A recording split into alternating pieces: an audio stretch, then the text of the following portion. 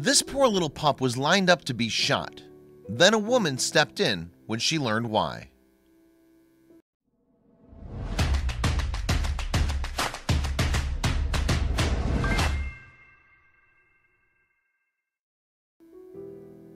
It's hard to imagine feeling anything but glee when seeing a puppy.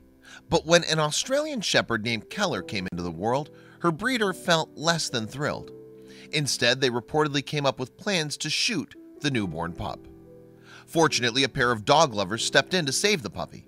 They were able to find her a new home with Amanda Fuller, who figured out the shocking reason why her pet was almost killed and made it her mission to save more dogs like Keller.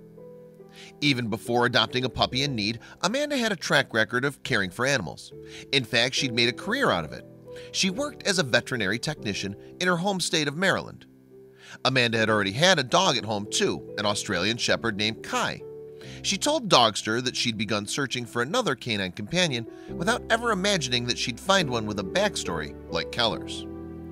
"I was just looking for a second dog," she said. "I knew I wanted another Australian Shepherd, so I'd started contacting some breeders and reached out to some different rescues. Those vague parameters somehow led her right to the puppy she'd take home." An online search took Amanda to a rescue organization listing of an Australian Shepherd puppy with an all-white coat. She had a sudden urge to inquire about this dog, even though she knew a pigment-free pooch wasn't ideal. A white Australian Shepherd can only come into the world when two Merles, Aussies with speckled dark and light coats, have puppies. When two Merles mate, their litter will have a 50% chance of inheriting the same dappled coloring, which is great for breeders due to their popularity.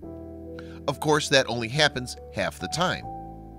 There's also a 25% chance that the puppies will have single coloring without the coveted Merle fur.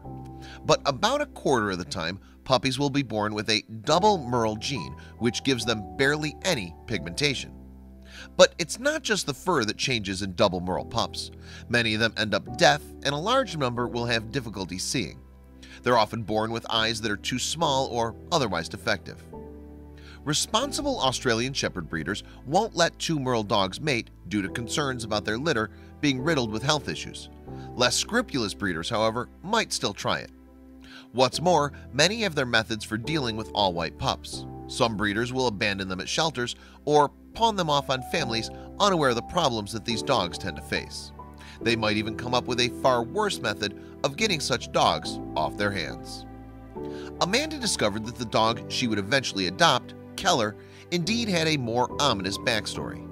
The people who rescued Keller had taken her from the breeder when she was 5 weeks old because the breeder was going to shoot her, Amanda told Dogster. Amanda did feel some trepidation about adopting Keller because her rescuer said that she was deaf and potentially blind. However, after researching the care of a special needs pup would require, she decided she was ready for the challenge. And it turned out that Keller was an even better addition to Amanda's family than she could have expected. "Keller and Kai got along great," she said of the dog's first meeting. Because of their bond, Amanda thought it might be a good idea to bring Keller to Kai's agility training class. "My trainer was like, 'Well, I've never had a deaf puppy in my class before, but bring her along. Worst case scenario, she can just watch,' Amanda said.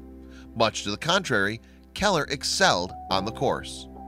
Surprisingly, Amanda said that Keller's training went more smoothly because of her inability to hear. Without background noises to distract her, she paid more attention to her lessons. Her dog's dedication to her new hobby was inspiring. In fact, it was this experience that convinced Amanda to champion the adoption of double Merles like Keller. She and a friend who also had an all-white Aussie founded an organization called Keller's Cause, through which they educate others about their pup's unique genetic traits. Amanda hopes her efforts will inspire more families to consider adopting a dog with special needs. "Disabilities are only what you make them," she said. "If you take that dog and treat it like a normal dog, it'll succeed." On top of that, she aims to make people aware of the consequences of breeding two Merles.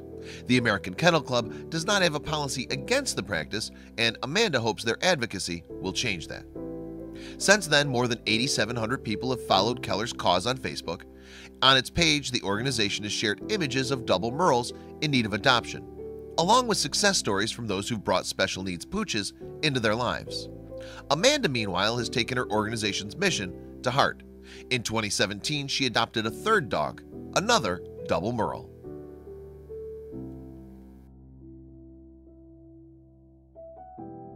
Check out these other videos from Let Me Know. If you haven't made the move to subscribe to our channel, all you need to do is click on that red subscribe button. Thank you for watching.